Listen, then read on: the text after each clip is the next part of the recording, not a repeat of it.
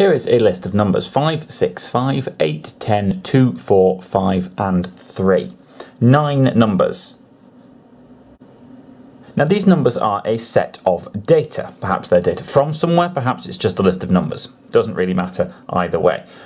There are, however, lots of different ways we could describe the numbers that are here. We could describe this set of data.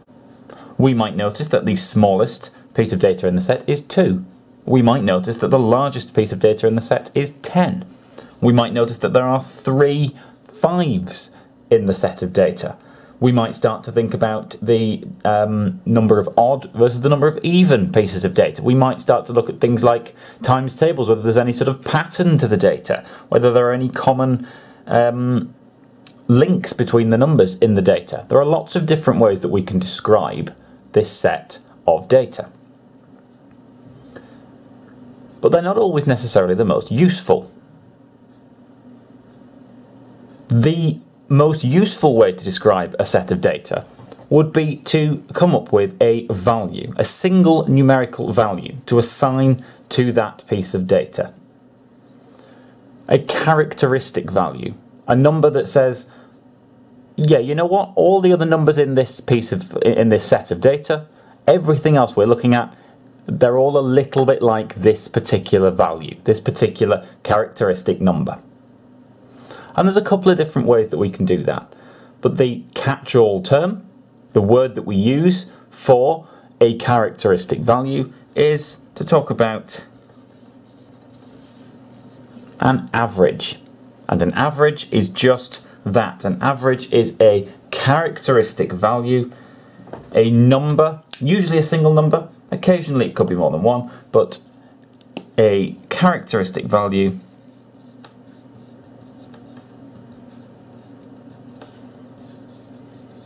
that the rest of the data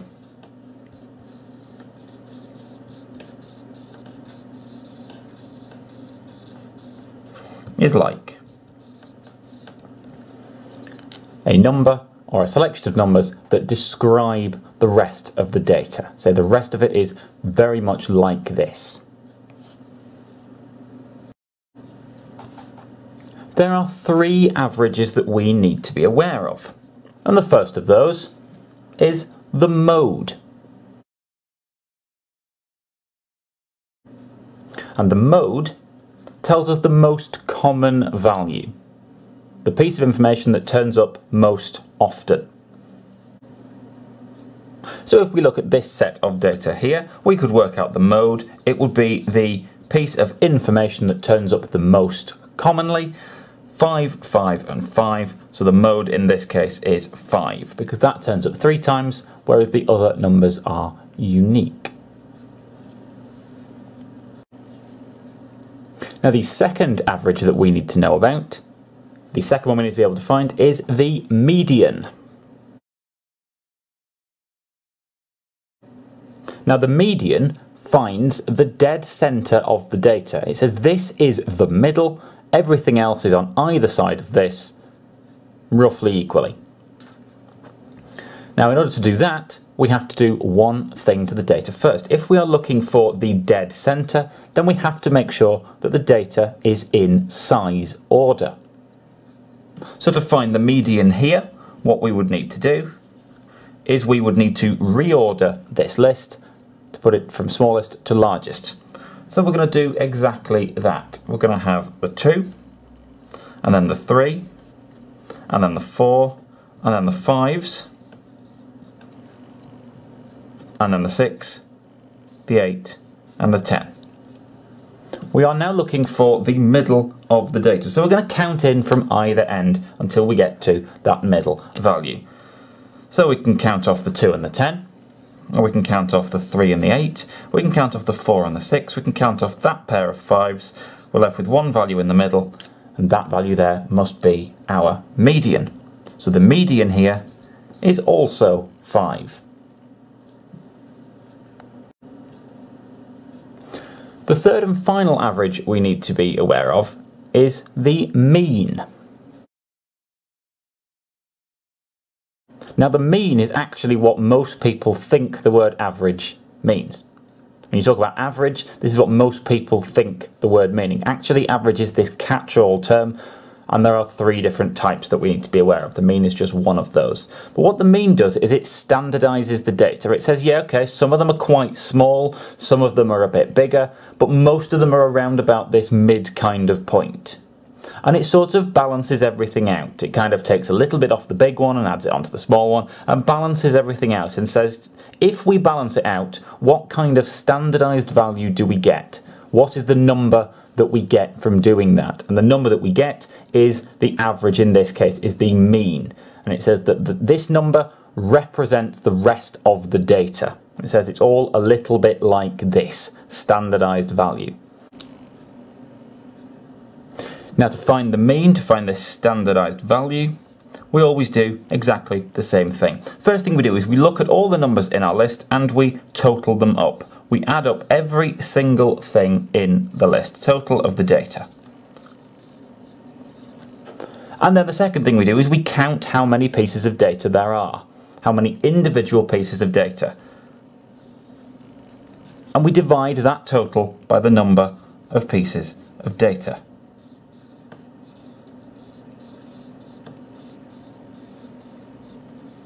And the number that we get from doing that gives us our mean.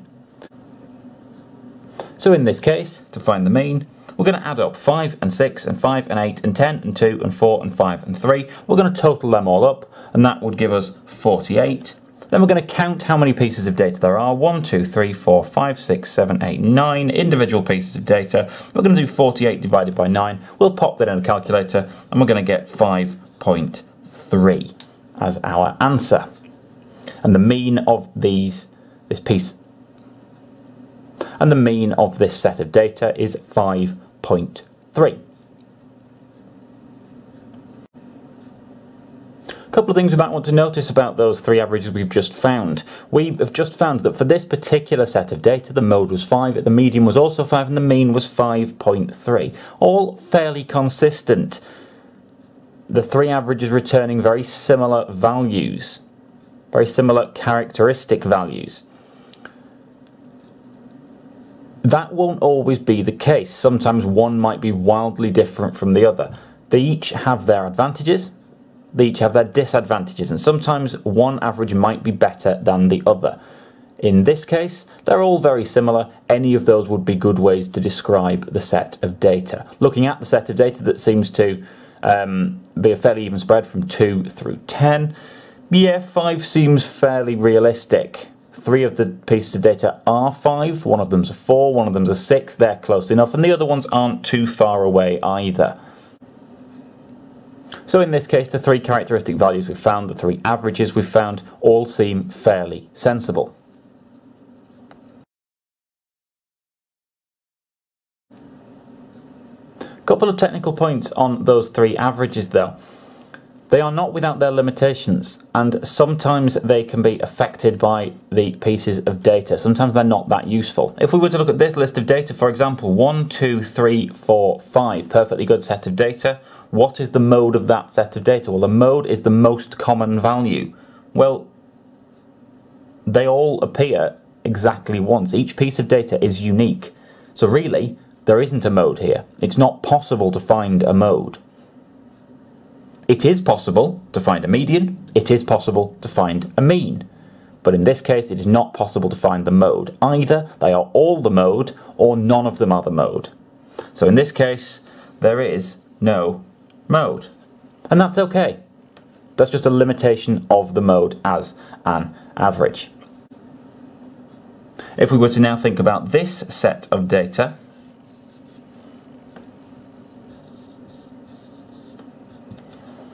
and try and find the mode, which of those pieces of data is the most common? Well, actually 1 turns up twice and 2 turns up twice. So really, the mode is 1 and 2. We can have more than one mode. We can have no mode, we can have more than one mode. The median will always return one single value. The mean will always return one single value. The mode could be non-existent. It could be 1 value, it could be 2 values, it could be 3 values, it could be more.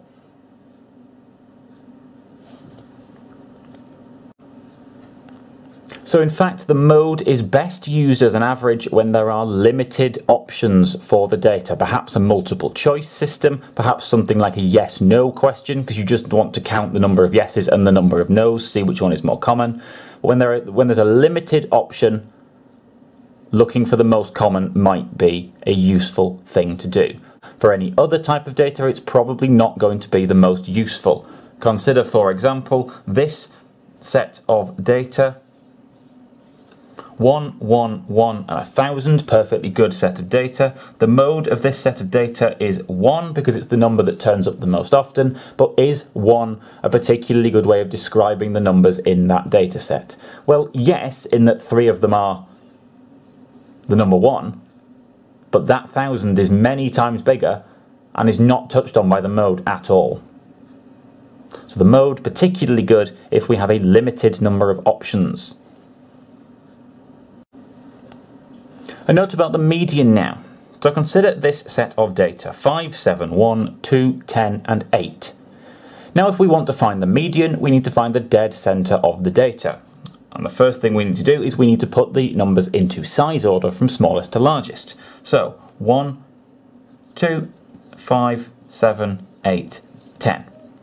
To find the median now we need to work in towards the middle and find that middle value. So it's not 1 or 10. It's not going to be 2 or 8, and now if we cross off the 5 and the 7, we've lost all the pieces of data. So does that mean there isn't a median? Well, no, it can't do, because there has to be a middle value. But the key thing is, the median is finding the dead centre of the data. There is nothing that says it has to be a number that's actually in the list. It just needs to find the middle. So the median is actually going to be in the middle of these two numbers. And what is exactly in the middle of 5 and 7? Well, 6. So the median would be 6. There is always going to be a median. It might not necessarily be a number from the actual list. But if you get down to 2 numbers in the middle, 2 pieces of data, the median will be exactly halfway between them, because it finds the dead centre of the data.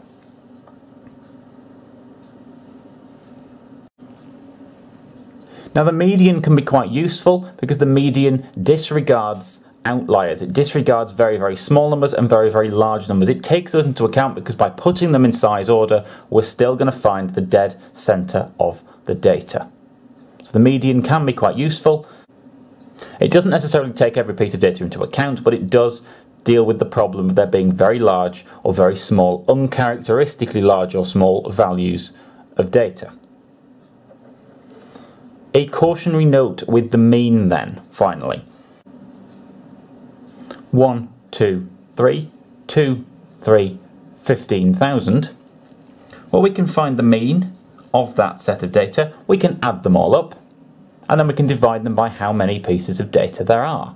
If we were to add those 6 numbers up, we are going to get 15,011, and then we're going to divide it by 1, 2, 3, 4, 5, 6, giving us a mean of 2501.833 ... which is the mean. Perfectly good. That's how we work it out. We've added the numbers up, we've divided them by how many there are. We've found that standardised value. But the problem is 2501.8, that's not particularly representative of the numbers in that list. It's not like any of them. 5 of them are much smaller than that, and 1 of them is much bigger. And this is the problem with the mean. The mean does not do very well with outliers. Very, very big numbers that are not like the rest of the data, or very, very small numbers that are not like the rest of the data. So all of the averages come with certain considerations that we have to take into account. Sometimes one might be better to use than the others. The mean is generally pretty good because it takes into account all of the data, but it does come with this limitation for very uncharacteristic outliers. There's one final way we can describe sets of data, but this way of describing data is not an average. So an average finds a single value that describes the rest of the data. a characteristic value. This one is actually an example of what's called a measure of spread. It does not tell us a characteristic value for the data, but it does tell us how spread out the data is. It tells us whether it's very close together and all the numbers are very similar, or whether it's very spread out and all the numbers are very different. It tells us how consistent the data is. The particular measure of spread that we need to know about is the range.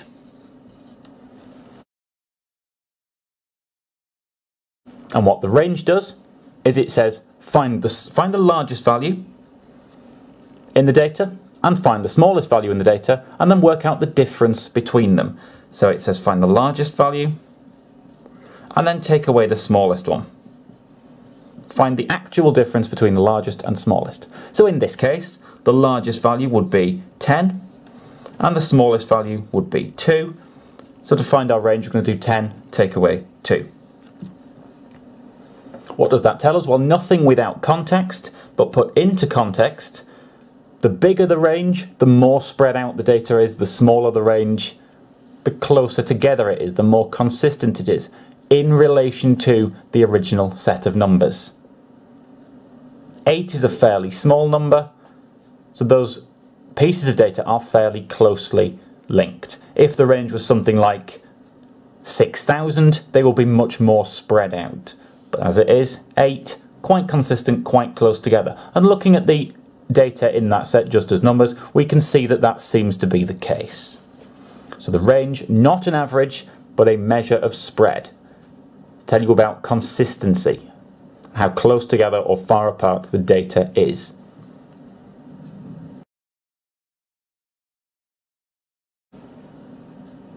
The final thing it might be helpful to have is some easy, handy way of remembering the 3 averages and the 1 measure of spread.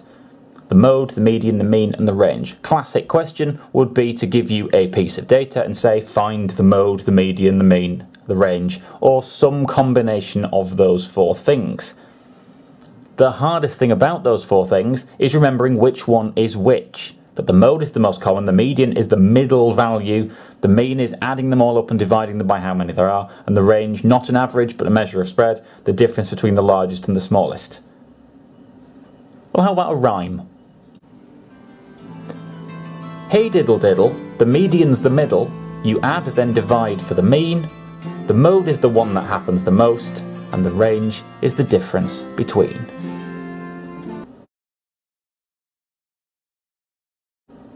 Just to unpick that, hey diddle diddle, the median's the middle, so the middle value when you've put them in order of size from smallest to largest. You add then divide for the mean. Add them all up, divide them by how many individual pieces of data are there. The mode is the one that happens the most, it's the most common, and the range is the difference between the largest and the smallest to tell you how close together or spread out the data is.